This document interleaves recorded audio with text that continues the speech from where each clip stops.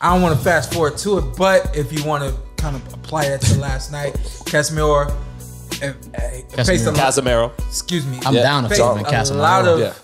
Faced a lot of adversity last night in trying to, maintain being the champion against Rigondeaux. Yeah, I'm going to go ahead and go first about that. So I saw a lot of people who said, if you were critical of Rigondeaux last night, you don't understand maybe the finer points of boxing, or you have to understand this is how he fights. This is what makes him effective. And I just felt like for people to go after people who were critical of his performance and how he fought and the style in which he fought last night is wrong. It was easy to be critical of him because for someone to try and pretend he was some Floyd Mayweather or Pernell Whitaker or Bernard Hopkins or a prime Guillermo Rigondeaux, last night is just a distortion. It's a delusion of trying to turn what he did last night into some beautiful, sweet science or pure boxing. That's not what it was. It was, a guy, who was doing a track meet. And I think part of why people were so staunch to defend Rigondeaux last night is during, for example, the Floyd Mayweather years, when Floyd would do something masterful like school Canelo Alvarez with a beautiful, pure boxing display, some of the casual fans who'd order those pay-per-views would, oh, he's boring, he's running, say a lot of ignorant things because they don't really understand the sport. And that made a lot of people start to really get staunch in defending brilliant boxing, right? And I think that's some of that same sentiment is what's trying to defend Guillermo Rigondeaux so much, and for how he fought last night. But again, he wasn't Pernell Whitaker or Floyd Mayweather or Bernard Hopkins last night. He was he's a caricature of himself. He was a 41-year-old man who just wasn't that effective, just wasn't the fighter he once was. If you want to see Guillermo Rigondeaux be a brilliant boxer, go back to 2013 when he schooled Nonito Donaire. And I was there in Radio City Music Hall that night. So, Carson was there with me last night, and he loves Rigo, and I was pulling for him to get the decision. And by the way, he did win that fight, because I'm not going to penalize him too much scoring wise. And a big reason why the fight was so boring was because his left hand has power. So the other guy doesn't want to engage too, because Rigondeaux has power and he can punch. But last night, he wasn't doing some masterful boxing display. He didn't have if he's a great boxer, use your jab. Mm-hmm. You check to the body. You have a check hook. You show the full arsenal like Floyd Mayweather would do, like Andre Ward would do. And he didn't show any of that. He had a few rounds where the left hand worked nice in some spots, and it is a beautiful left hand. And it got the respect of Casimero. But yeah, basically, and I saw a tweet out there about, you guys used to love Willie Pep. You guys, glorified that famous story of Willie Pep. He won a round without throwing a punch, right? Well, go back and actually watch Willie Pep. He's a beautiful combination puncher, great jab. It's one round and one story in one fight 100 years ago that supposedly happened. And is that confirmed by any means? Right. No, is that myth at this point? There's no tape. Yeah. So that doesn't set some standard to win 12-round fights now in championship title fights. Yeah. So I'm so confused. Are you defending Rigondeaux, or are you? I'm getting stuff off his chest. I know, but that's what he's doing. I didn't know what he was getting off his chest. My main point is, it's great to defend brilliant boxing, and then when someone who doesn't know the sport can't enjoy it, you defend that. And you tell them, hey man, look a little closer here. Yeah. I was for you, and then I was like, but last night wasn't. I was like, yeah. Last night wasn't that, and it's a distortion to turn it into that. Let me. I think I can simplify it as well. I'm rolling with it. So take that 50. Hey, why you think I started laughing? So I'm as we watched the fight yesterday and currently the biggest Rigo fan here. Go ahead, you do your thing. But with what Zytel is saying is, don't try to equate that to like, oh, you're a casual fan, you don't understand boxing because you didn't appreciate that. Mm-hmm. Right. In fairness, was that like you said? Was it Floyd? Was it Pernell Whitaker? Absolutely not. Yeah. Not on any planet was it that. Yeah. But I agree with what you're saying, that don't make it real boxing fans can appreciate that. Right. There are aspects of it, sure, but not on a kind of a general level. I caught up. Yeah, I got you. I caught up. I would agree with what you were saying in that aspect. It wasn't something where it's like man, you know, you really don't understand the intricacies. My biggest issue is he won that fight. Fair enough, right? Because my issue is Casimero, whether he's running, however you want to break it down. If you can't cut off the ring for 12 rounds, how do you win the fight? He could not come up. He couldn't find the equation. Yeah. And with that being said, how do you win when and even if you kind of take that out of it, who landed the more meaningful shots yesterday? I really do think it was Rigondeaux. Yeah. So it's like, so not only could he not cut off the ring, he was not landing more meaningful punches than Rigo was. Yeah. So it's just like, I have a tough time giving you a decision, but into the fans that booed, you went to a Guillermo Rigondeaux fight.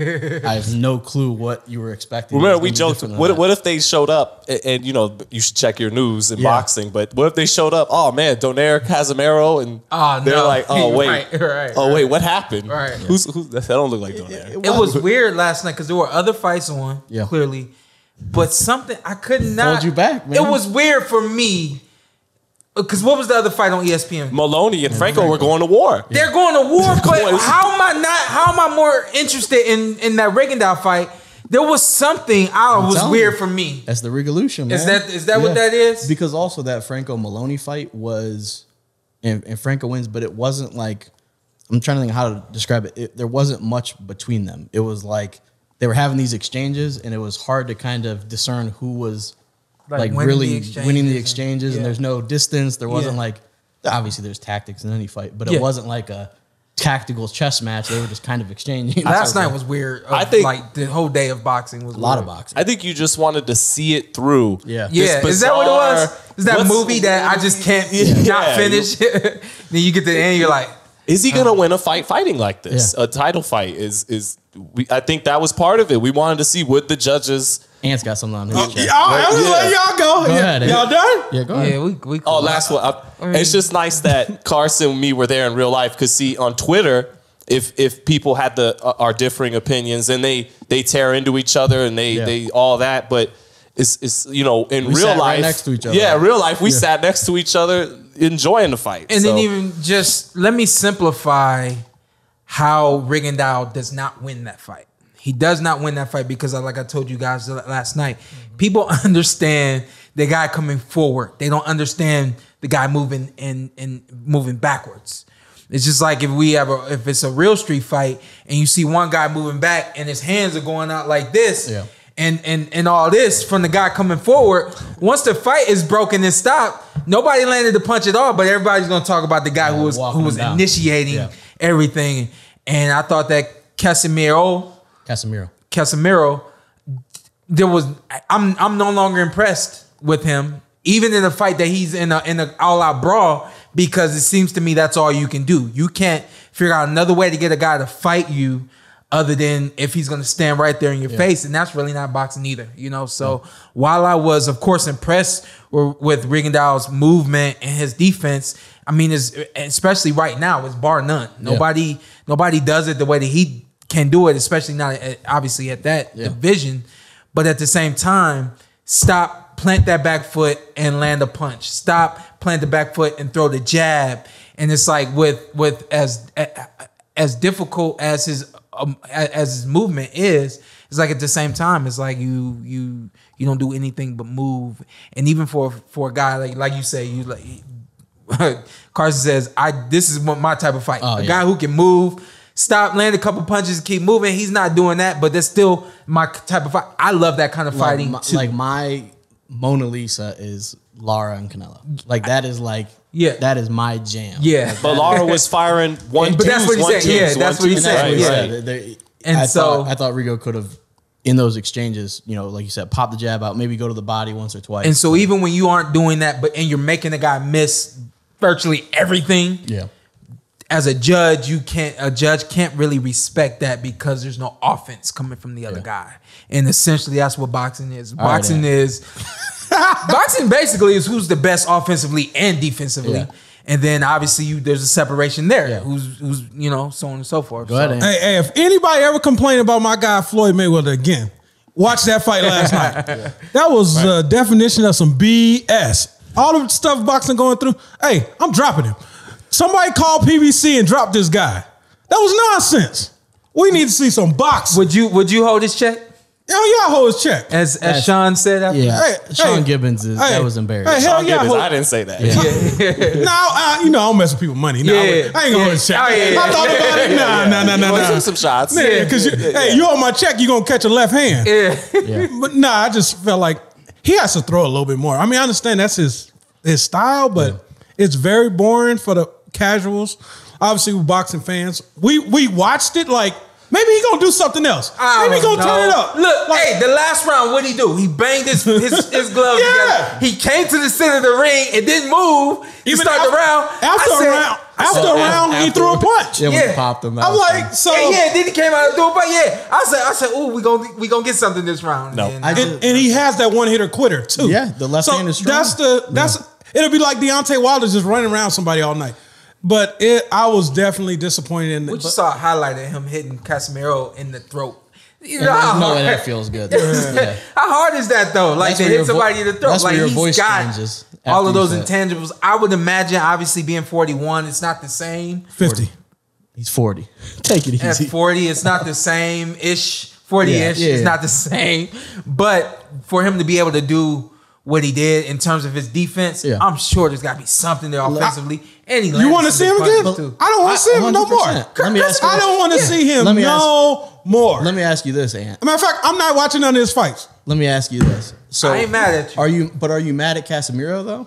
Oh, Casimiro should cut off the ring. Because I'm like, Cut off the ring. But are you mad at him? Yeah, because I'm like, I'm I'm mad at him. No, I'm fought mad for at both 12 of them. rounds and couldn't catch him. Yeah, and it's not. This isn't the game of capture the flag. You- There's you gotta ropes cut out the and ring. there's ends of the ring. It was Styles Makes fight. That was a horrible fight. Yeah, I'm That mad was at a Casimiro. horrible- that was a I'm extremely horrible mad at matchup. Yeah, because I think someone like Naoya, Inoue would have He's figured gonna- it out. and that's what somebody. Loma figured it out, but Yeah. but that's Loma. Yeah, and he a was lot of bigger. people were saying they're like, I would still like to see him in there with. In a way, I would like to see him against Donaire again. Like, I'm done with this guy. It would be interesting to see how Inoue deals with the movement. And, Yeah. My issue is I'm mad at Casimiro because your horrible offensive performance and ring generalship makes the criticism of Rigondeaux even Even louder. worse. Yeah. Because then they're like, well, this guy couldn't even punch him. It's like, Yeah. well, wait a second. Yeah. He couldn't punch him, so how was it his fault? But and Sean Gibbons, to address that briefly, when they're trying to conduct a post-fight interview and you say something like, that's the worst display you've ever seen, they should withhold his purse. A judge, they had him winning the fight. The fans voted. That He was in the moment, Carson. Yeah. Sean always says don't interview. Yeah, but then in the Yeah. fan, they did a poll and the fan said Yeah. Rigondeaux won the The fight. cult of Rigo took over. Yeah, and so I'm like, and then Jim Gray, I have criticisms of him in the past for certain things, but with that, where he was just like, wait, is that him saying that or is that you saying that? And he was like, yeah, I just think. I was like, okay, so Yeah. it was clearly you. Yeah, But, that was classic when he yeah. said, He's just all like, wait, right. is that were you translating that or is that? But I just think we can't afford fights like right now. We're losing too many fights. We can't afford a boring fest like we had last night. I think we expected, obviously we expected that from Rigondeaux. And it definitely less. didn't expect that Yeah. from Casimiro to have that. The type first of couple confrontation. rounds, we got action. Yeah. Then it was like, hell no, you clip me, you won't catch me the rest of the night, brother. And I mean, you know it's what's too funny? bad. Think of the first round when Rigo goes down, when he gets hit in the back of the head, and then Casimiro, first off, is able to throw like 5 Because of punches the on ref. ground. Right. What you But doing? think about that in the first round. He was And like, then- dang, did I leave the bread in the oven? But then the rest of the fight, so you have that in the first round. You're like, okay, Yeah. maybe. And then it was like, nope. That was Yeah. it. That was That, it. last night was 100% the B flick movie you rent, and it's like, well, I spent money on it. I gotta watch gotta it out. finish it now. Yeah. That's what that was. Yeah, So, it's like Sean invited me to No watch disrespect. watch his kids play sports, and his kids is trash. Don't say I'm never that. coming again. no, it can never You happen. only one? Oh, my bad. Boy's an athlete. Hey, talk about both of y'all. Let's talk about Well, was I gonna don't say, know about and Leo, but my boy's is the athletes. best is- I mean, it's Jeezy, all right. Not yours, can't but speak for Leo. The best is you offended the kids and you offended Rigondeaux. I was like, wait, Yeah, wait a second. did Leo You just get offended all this 3 of on the us. court away? What's up? I'm Showtime Shawn Porter. I'm Ant. Follow me on IG with 2 T's. This is the Porter Way Podcast. This is Anthony Brenagh, and this is Carson Merk. Tell them what to do. Hey, like, subscribe, comment, follow us on all social media platforms. Subscribe. I'm from Louisiana. I'll talk with a B. Let's do All it. right, Let's here, do it again. Let's All do right, just introduce yourself. it. Okay. And then tell them, and then you tell them what to do. Like, comment, subscribe. Porter Way Podcast. You're already here. Hey, this is our outro. We're gonna do it how we want to. I'm Showtime Shawn Porter. I'm Anthony Brenagh. Carson A. Merk. Like, subscribe, comment. This is the Porter Way.